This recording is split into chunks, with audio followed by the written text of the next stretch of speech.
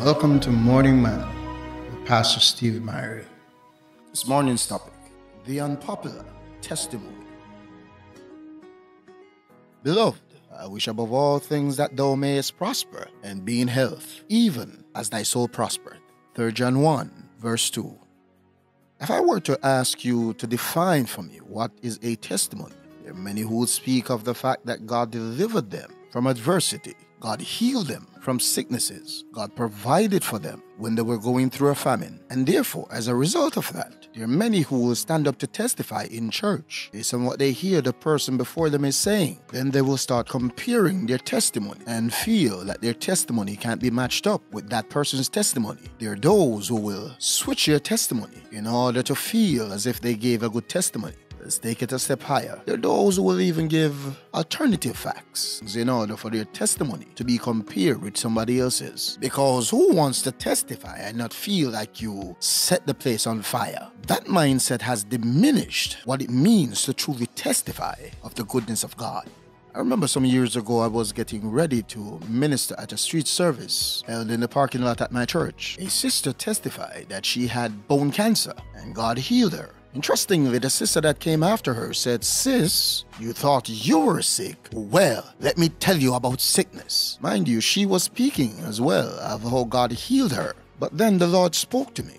The Lord said to me, "Son, there are many who are looking for popular testimonies about how I healed them from diseases. I protected them from the rapists. I brought them back out of a coma. But how many knows that never going to the doctor is a testimony?"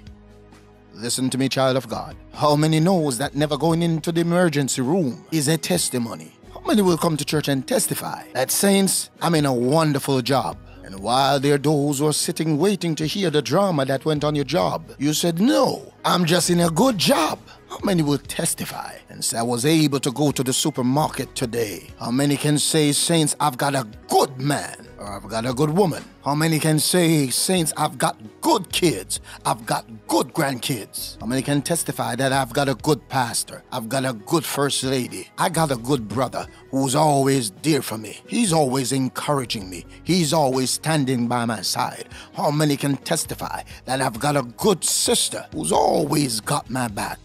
These type of testimonies are the unpopular testimonies, because we have been programmed to think if we don't speak about drama, then it means God doesn't get glory. John calls us to understand that we should not only rejoice in our spiritual blessings, but we should thank God that we're in good health. We should thank God that we have a good job. We should thank God that we have a nice car to drive in. And even if it's a jalopy, guess what? It's your jalopy. You should thank God that in this pandemic, at least 50 persons can come to your wedding or go to a funeral. These are the unpopular testimonies. So the next time you get ready to testify, as God told me some time ago, never feel embarrassed to speak about how good He has blessed me materially. The quote of the day, God doesn't only want to bless you spiritually, but He wants you to be blessed with good health and material wealth. As you go today, go knowing good health and wellness is a true blessing that comes from God. God bless you today in Jesus' name. Please remember to like and subscribe to my page on YouTube. Your support is much appreciated. Waymaker, miracle worker, promise keeper, light in the darkness.